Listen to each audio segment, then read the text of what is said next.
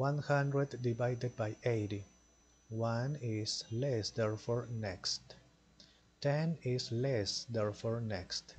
100 is not less, therefore with 100.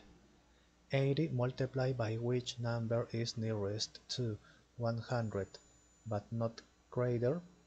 80 multiplied by 2 is greater.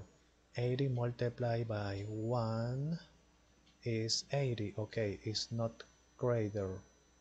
Subtract 20. Next, there is not number, therefore complete, always complete with 0. Here, point, okay, 0 point. 200.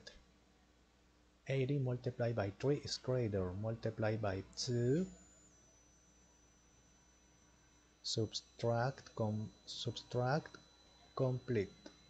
Complete point. Point is here. 400. 80 multiplied by 5. 400. Subtract 0. 0, therefore finish it. 100 divided by 80 is here. Okay.